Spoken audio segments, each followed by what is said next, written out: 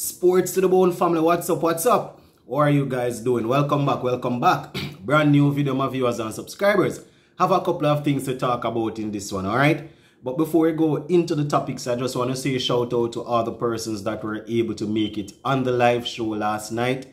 Yes, indeed, we had a wonderful time. You know, we were able to tackle a couple of topics, and quite a few of those topics will probably spill over into this video that I'm about to do.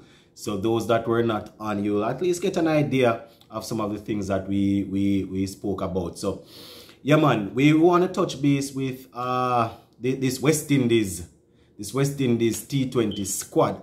I think we have our first game on the 2nd of July. So, you know, probably going to look at a potential starting 11. Know that we have gotten some ideas relates to why a few players weren't named in the squad.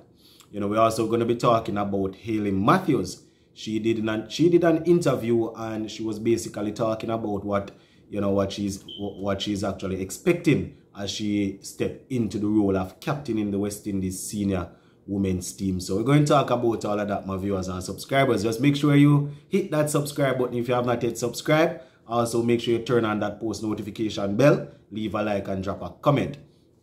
All right, so let us start off with the West Indies T20 squad. Right, we spoke about this at length in the live show last night.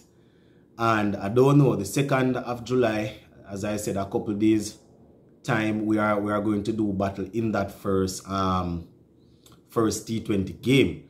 You know, a couple of persons on the live show last night agreed that we are going to win the series, while a couple of persons, you know, agreed that we are going to lose both T20 and ODI series, because we probably are not going to be able to manage the spinners that Bangladesh will be putting forward. You know, having said that, I am still going to be holding strong to my thing. We are going to be winning both series. You know, I'm not saying we're going clean sweep, no, but we're probably going to win both series.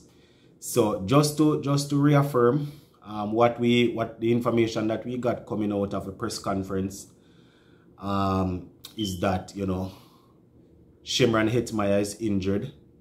Evan Lewis did make himself available for the fitness test. I think they say Shellan Cattrall is injured also, if I'm not mistaken. And, you know, Fabian Allen, he made himself unavailable. So those who missed the live show, we discussed all of that, and those were some of the reasons according to what came out of the CWI press conference, why those players are not in the squad. So just to remind you now, the first T20 game will be on the 2nd of July, right?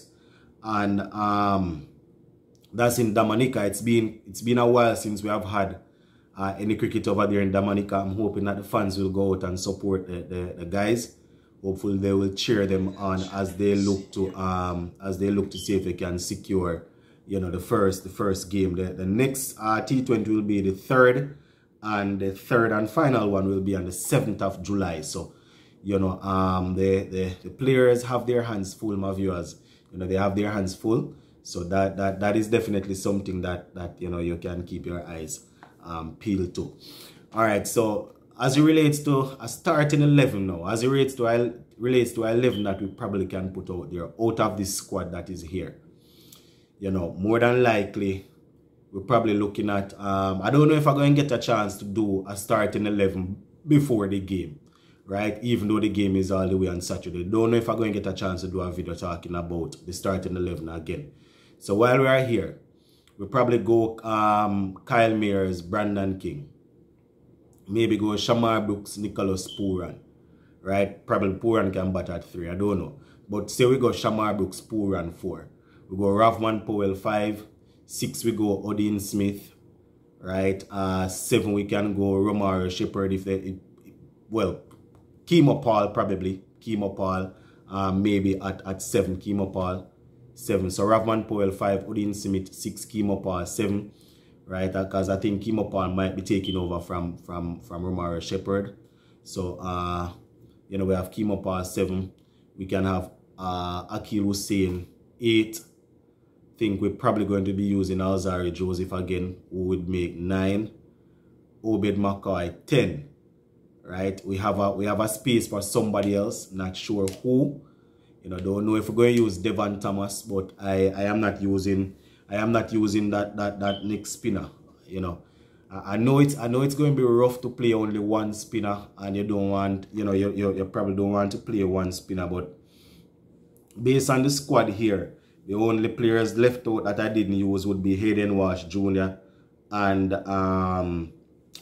Devon Thomas. Yeah, man, Hayden Walsh Jr. and Devon Thomas.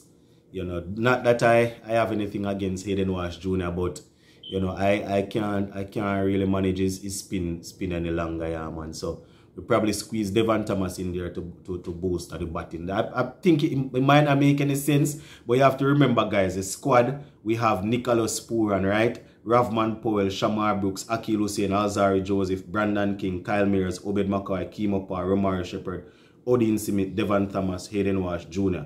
Right, all of those guys fit into the starting 11 right away, except Hayden Walsh Jr. for me, Devon Thomas, and probably Romari Shepherd. So those are the 3 players that probably wouldn't get in out of that squad there. You understand? And then I you know, to make it up now, I think that would be 10. To make it up, I would maybe squeeze in Devon Thomas. So the bowling would be Alzarri Joseph, Obed McCoy, Kimo Paul, and Odin Smith, and then we would have we have Alzarri Joseph, Kimo Paul, Obed McCoy, Odin Smith, and Akil Hussein. Right? Those are the, and then we know Kyle Mears would turn his hand over. Also, one of the all-rounders might not play based on the fact that we have Kyle Mears. I don't know how they're going to do it. But those are the 11 players that I would work with. But the comment section is open, my viewers and subscribers. If you want, you can go ahead and list your team in the comment section. But the first game is on the 2nd of July, and it's going to be pretty interesting to see how we set up going up against Bangladesh. It's going to be very interesting because, you know, we are still trying to sort things out as it relates to the top of the order, and we are still trying to work on bowlers that will be consistent, you know, in certain periods of the game for us. So, you know, we're going to keep an eye on that one. But just let me know your starting 11. The next thing that I want to zoom in on is Hayley Matthews. She was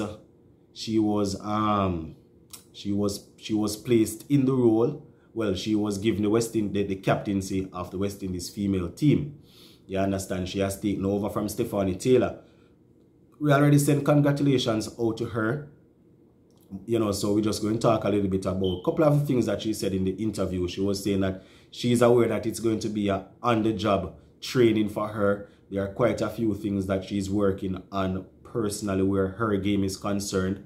You understand? So she's aware that, you know, it's not going, she's not going to be able to get it right straight away, but she's willing to learn and she's willing to try and lead from the front, and she knows that she will be able to lean on the other players that are there, the senior players.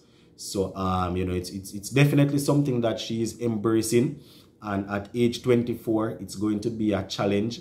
You know, it's going to be a challenge, especially trying to get West Indies female team back on top, you know, trying to get another World Cup, you know. But she's capable. She's capable. As I said, she has been playing international cricket for quite some time. She's pretty experienced and she's performing extremely well now. So it's maybe a good time for them to really go ahead and give it to her. So, you know, as she said, she's willing and she's going to be learning on the job. So hopefully, you know, she'll be able to lead from the front and it won't be too burdensome for her, or it won't affect her performance in a negative way, you know, where her batting and her bowling is concerned. So just let me know what you think about Hayley Matthews leading the team if you did not get a chance to comment on that one as yet, my viewers.